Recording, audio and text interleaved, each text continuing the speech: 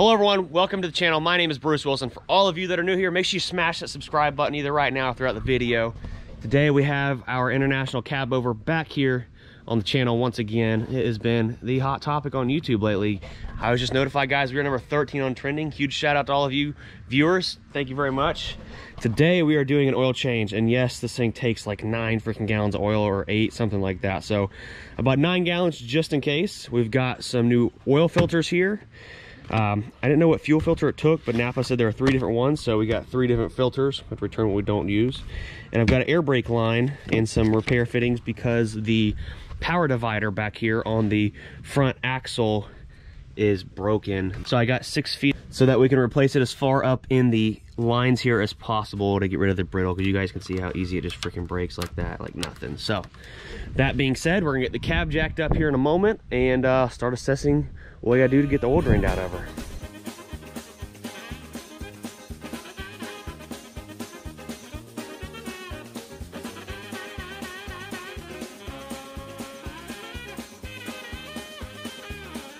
So we got the cab all jacked up.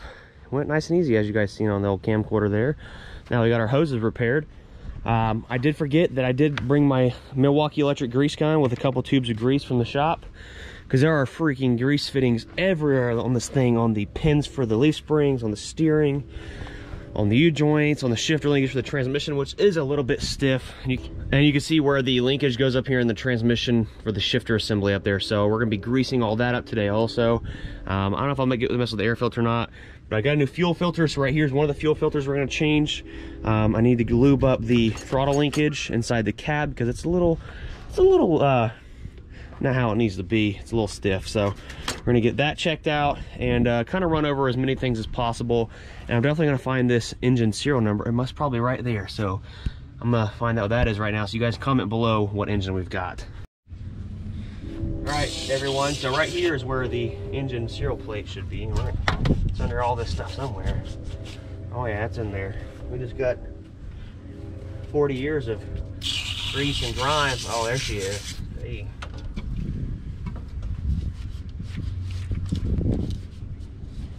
Dang it, stuff's on there. Well, that's definitely a Cummins motor, eh?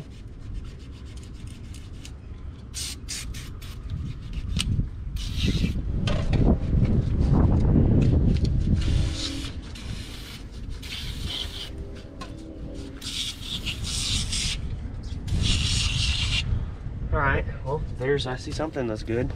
It looks like we've got a 350 Cummins, makes 350 horsepower at 1800 RPMs. Let's see, where's the serial number? Engine serial number, it's gotta be here somewhere. Yep, there it is. Serial number is a 32096, maybe that's it. Yeah, it's gotta be it.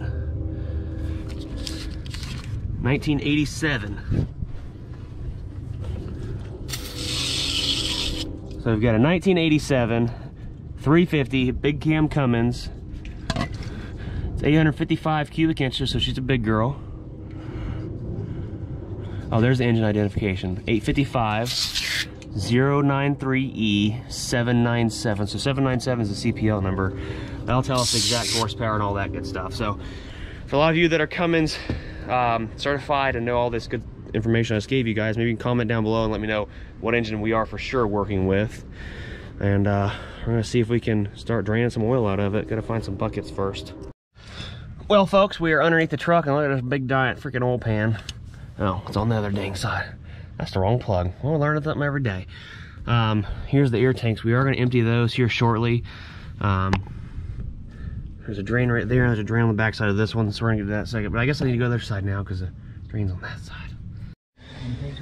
So folks, what we're gonna do is drain it from this side of the oil pan and then go to the other side with a shorter bucket. But this one I can fit 5-gallon buckets under. So all right, let's see how nasty this stuff is. Oh yeah, it's thick. This bucket's gonna fill up quick. Yeah. This is honestly the first time I've changed oil on a semi before, guys. I've done tons of tractors and trucks, but first time on a semi. The bucket's filling up quick.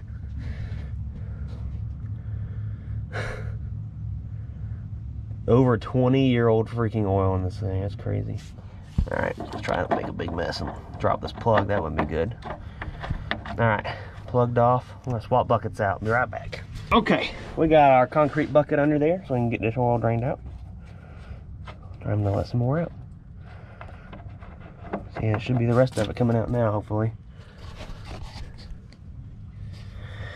All right, well, we're gonna let this drain, guys, and then go mess with the filters in a second. Okay, folks, so we're coming over here to this side of the engine to drain all the oil out of here. Cause it's dirty. Oh, that's the hose for the, yeah, I gotta take that off. That was something else. But look at them freaking oil filters are massive compared to my hand. Jesus. So, I'm gonna get that big nut busted loose right there. Got my vice grip adjustable right there, and see if we can get the rest of the oil drained out. So I got that mother broke loose because it was tight. Very, very tight. So you can let the rest of this oil drain out into a little bit smaller pan. There we go. Should be all that nasty sludgy stuff coming out now. It's pretty clean for sitting that long. It's filling that pan up quick. Hopefully we got enough room. I don't know. Come on, slow down. Oh, shit. Yeah, I'll get that bucket and I'll just dump it into the bucket right quick.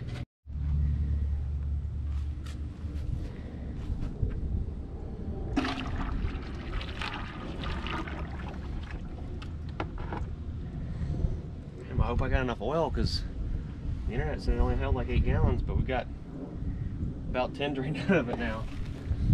See how much more comes out right here. Hopefully not too much more. Let her vent.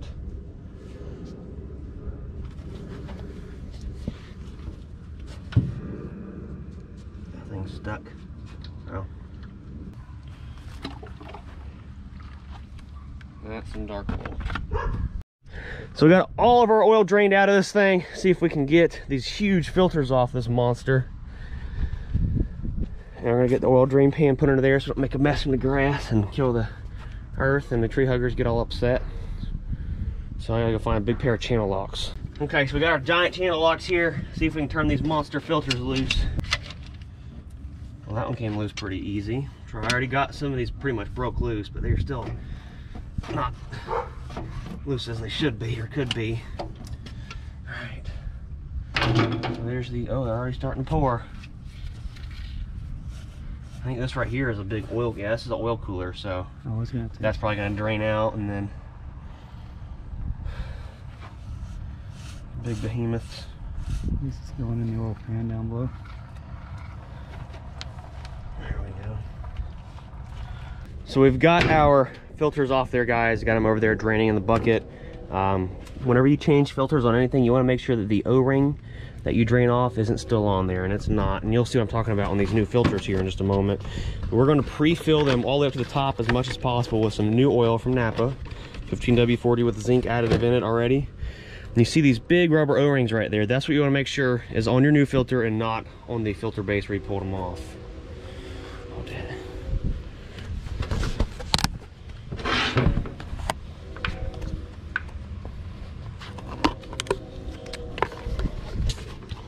All right, let's see if we can get her filled up.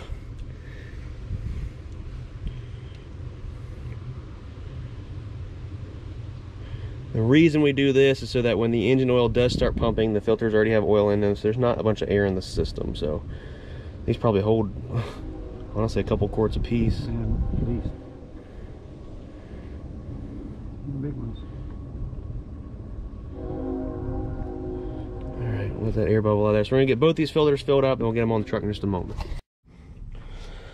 So right here, folks, is where the oil goes in the engine. Looks pretty clean still. And here's the oil dipstick. It's kind of flopping around there, so we're gonna have to make something to hold it after a while, but we're gonna start pouring some oil down in her and get her filled up. We got about 9 gallons drained out of it, and I bought 9 gallons of oil. We may need to go get an extra gallon, but being a gallon low will probably be okay for now. So don't know which funnel is gonna work best. Guess that's how we're gonna have to hold it. It's a lot of holding, a lot of oil. Let me wipe the inside of that funnel out right quick. Okay, so I got a drain bucket stuck under there, so we're not leaking fuel all over the earth. don't think we were really going to. This thing feels empty. Yep, right in the bucket it went. Oh, that fuel looks, oh, look how nasty that is, man. That fuel stinks. Probably why it runs like crap. Fuel's starting to separate. That's our next venture, is draining these tanks out, getting the dent out of that one, and putting some fresh diesel in it. Yeah, that stuff smells like, almost smells like gas. Smells really bad. We'll pour it out here so you guys can see just how nasty it is. Diesel's not supposed to be that color. So, it's a 20-year-old diesel for you guys. She still starts and runs on it though. So, next project's getting this stuff drained out and putting some fresh diesel in her, and see if we can get this fuel filter changed out though. So it's gonna be a 3109. So yep, we got one of them right. So that's a plus. So we'll go ahead and change this. Probably gonna change it again after a while, but we'll go ahead and get it changed out now anyways.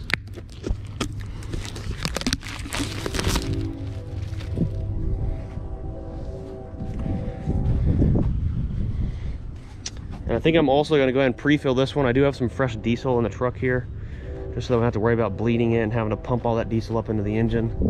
I'm gonna get my can of diesel right here and fill this one up. So I've got this filter full of fuel, and the reason that oil or that diesel looks nastier is because this is a low sulfur diesel, and back in the day, probably when that diesel was put in there, it was high sulfur. It was a little bit thicker and actually had more oil in it stuff, which was better for these engines, but now I have to deal with low sulfur diesel. So Chris got the engine completely full of oil. I got the fuel filter changed. I'm grabbing a pair of cutter pliers now. I'm going to repair the airline back here for the rear end splitter with these parts that I got. You guys saw that. This is a slide together butt connector and a new ferrule, because the other piece of it's already on there, right there. So I'm going to trace this airline right there is where it's at. Oh, that felt great. Probably as far down as possible, and we're gonna reconnect it. Okay everyone, so we've got our new 1/4 inch airline and we've got a butt connector. These are actually a lot nicer than the older ones. I don't think they hold as well, but it'll work for what we're doing for now, as the ferrule type. But they just slide in the brake line just like that, and it's sealed. And then if you ever need to disconnect it, you just push it together and pull it apart.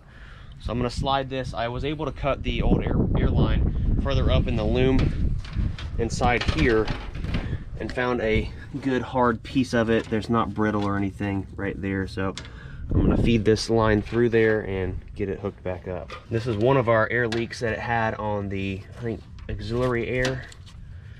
Correct me if I'm wrong.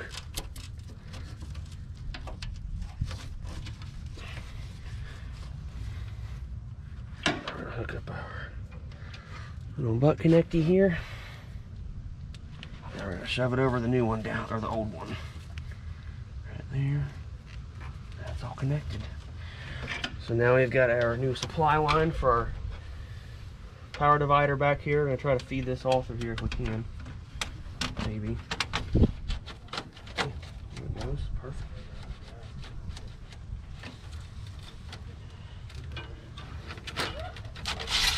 Old brittle one out.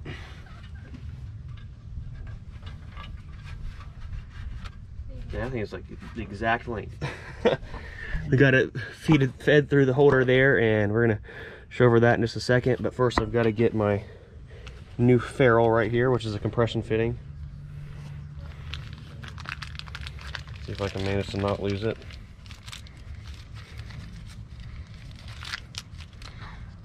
Well, crap. All right, so there's that. Now we're gonna put the freaking little nut here. Now what we're gonna do is put our nut over it first, just like that.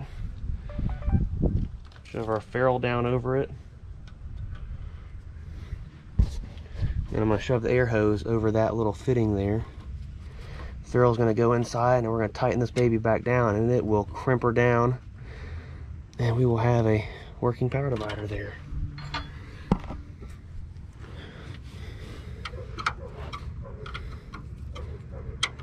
You don't want to go too tight where it cuts that line, but we're going to get her tight to where this line doesn't want to turn in there anymore.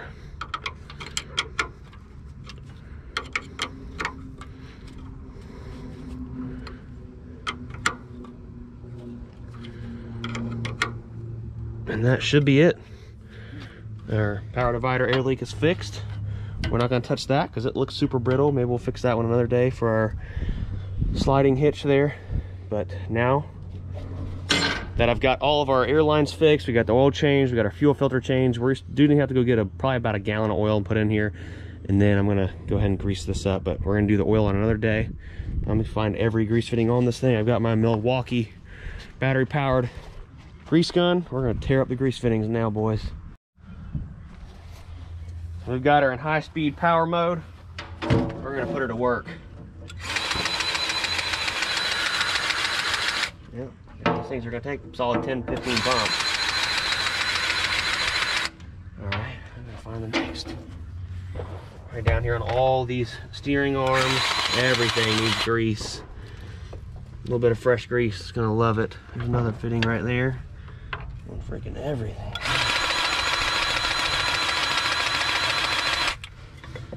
Alright, now that one's full. We got our kingpins, got to be filled up. There she goes. That one took grease. Hopefully they all take grease. I don't have to worry about taking them apart and cleaning them. And there's got to be a grease fitting on the lower one. Yep.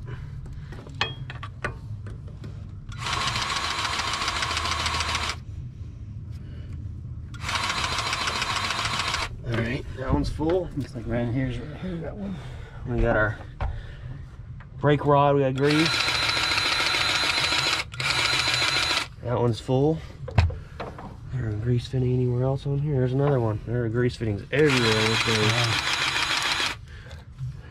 That's full. There's probably another one right here. Oh yeah, there is. Yep.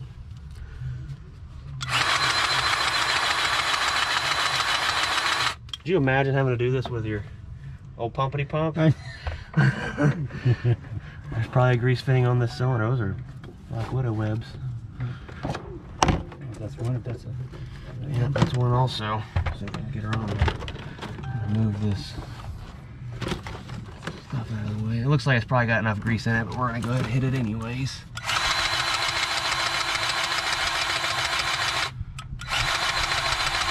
Alright. There's probably a grease fitting on this cab swivel here. I'm sure we're gonna miss some. Oh yeah, for sure. But we'll have the grease gun handy to grease them. Probably there's a greaser on this freaking steering shaft. That looks like it's got plenty of grease in it. So, oh, we gotta grease the front leaf spring pin. Uh-oh, you know what that sound is? Out. Huh? We're out. Give the baby a pull. Slide that out just like so. Grab a pair of pliers. Yeah, be very careful with this thing because it will cut you so fast. It's about to rain here. Mm-hmm.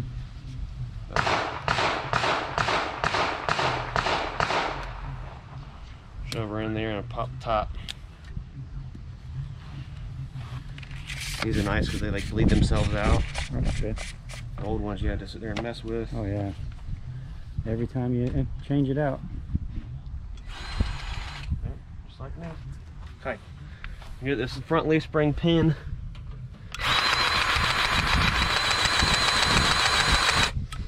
Okay guys, so you've seen what we did on this one corner of the truck for the front. We're gonna do the same to the other side, and then we're gonna move on here to the back.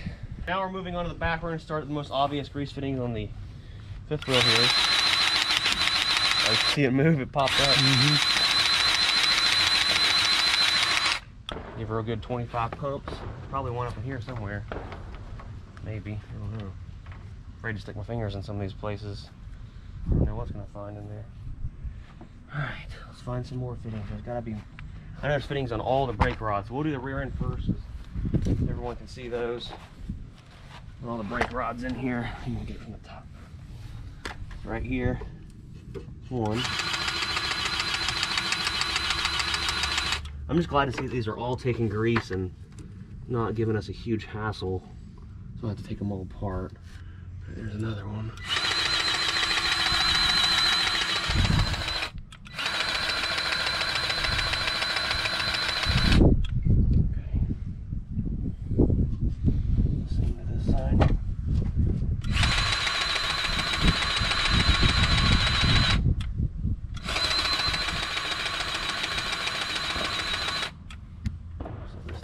squirts.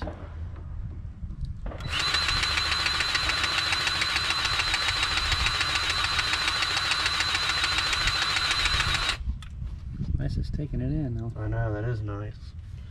Well, our brakes are greased up back here. I think that's the only 2 grease fittings there. We're gonna do the brakes on the front axle here. I guess we'll grease this side of the slider up.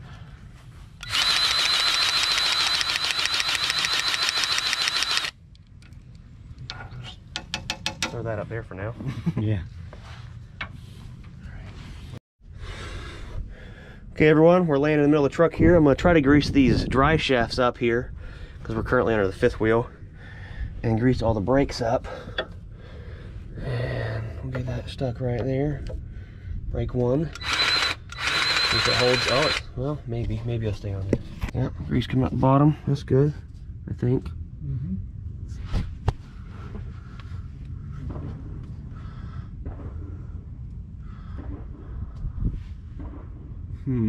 Well, that one's not good. The automatic adjuster isn't there. Well guys, I just seen something. I think,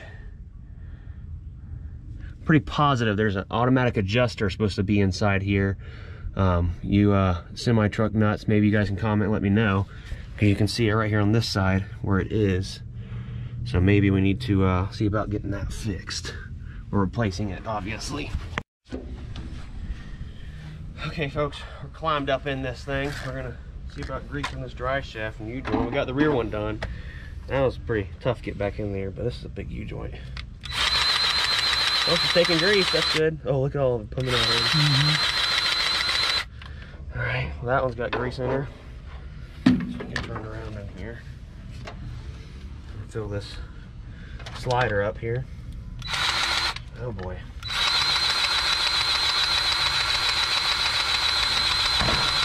Had to be one, didn't there? Yeah.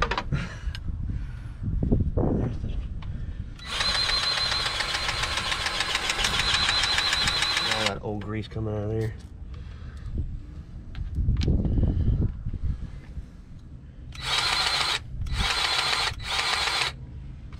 Go slow.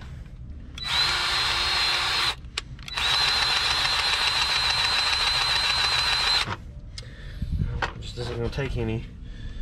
What I'm going to do there is, not today, but another day, I'll go get the grease fittings from our shop, bring some home. We're going to have to change that grease fitting out and grease it. But we can grease the shifter linkage. Grease fitting up in here. This should make it shift a lot nicer. There we go. There's that one. There's another one. Jeez. Working out everywhere. I think we ain't got a show truck here or nothing. Yeah. Okay. We got our dry shafts greased. Now you can grease the front right side of the truck and then put some grease on that shifter assembly up there and try to wipe some of this grease off. Beanie's gonna be walking around out here in the yard with grease on his toes and come in the house. Okay everyone, so we've got it full of oil. I'm gonna tighten up the oil filled thing there. You can check the oil. You wanna do the honors? You have to wipe her down first.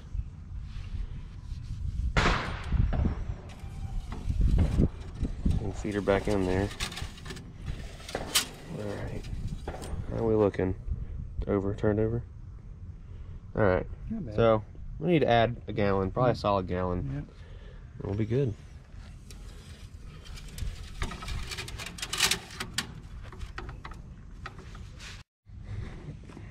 Okay everyone, so we're gonna start this thing up. I did put fuel in the fuel filter there, so we should be good to go. It's in neutral. See if we can fire it up and recheck the oil.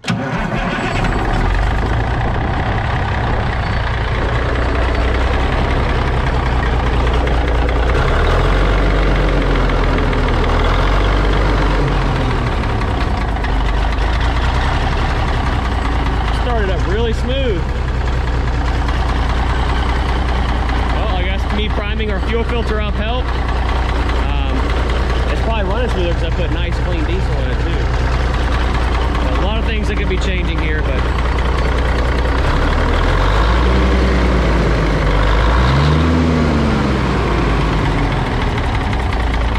cool. There you have it, guys. We changed our 20-year-old plus, that's older than 20 years old oil, because we don't know when the last time those oils actually changed, because we know it was parked in 1998. So we don't know when it was actually changed before that. But these filters are definitely ancient. They were rusty. Fuel filter and diesel is disgusting. But we're gonna get the cap folded back down. On the next video, we're gonna be stripping all the unnecessary wiring out of here that was wired into here for like brake lights on an auxiliary trailer and stuff like that. Seeing about the rear brake issue there, and maybe, who knows, we're gonna do a burnout. So if you smash the like button, drop a comment down below if you see anything we overlooked or did wrong, and also let me know some information on this engine, guys. Maybe you can send me a link or two. You know, some performance parts for it. We're definitely gonna be turning it up a little bit and changing and updating the turbo that's on this engine. And subscribe to the channel, guys. My name is Bruce Wilson. I appreciate all the support we've gotten recently, and we'll catch you guys later. Peace out.